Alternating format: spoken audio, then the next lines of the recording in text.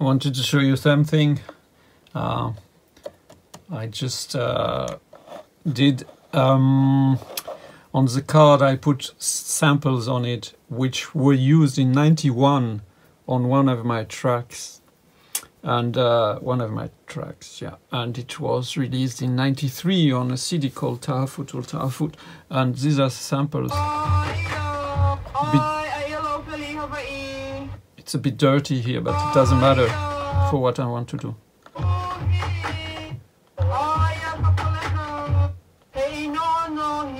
Yeah, I have some distortion in the mixer actually. I added some distortions that way.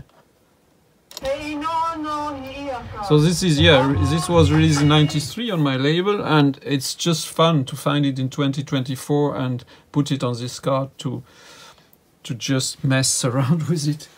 I wanted to show you something with this module, which is actually a modified radio music, or let's say an expanded version.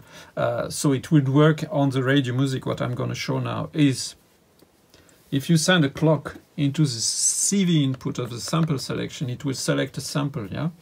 But this clock, when it's down, it's one sample. When it's up, it's a different sample. When the rectangle is here, one sample. When it's up, second sample, 1, 2, 1, 2. So it sounds like this. Okay, we have 2 samples. Okay, now if I take a division from this clock, this here is this clock divided by 2, and I send it to the CV input. Listen what it does.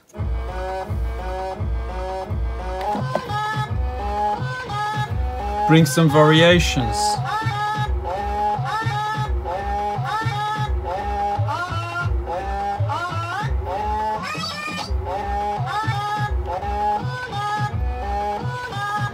Adding some beats.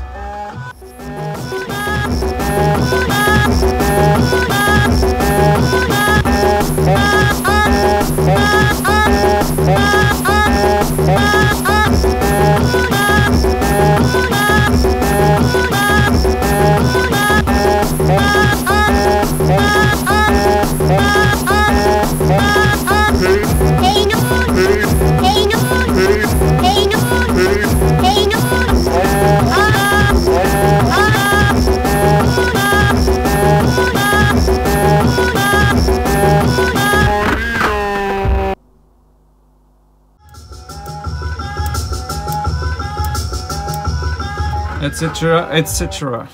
So it's just fun. And yeah, the reason I did this is just to show you kind of fun with just clocks going into here, because you have attenuators, sorry. So it's possible just to attenuate the high pulse or gate, however you want to call it, and just go into it instead of using the trig input. It makes more variation. It allows you to have more variations in sounds. Cheers.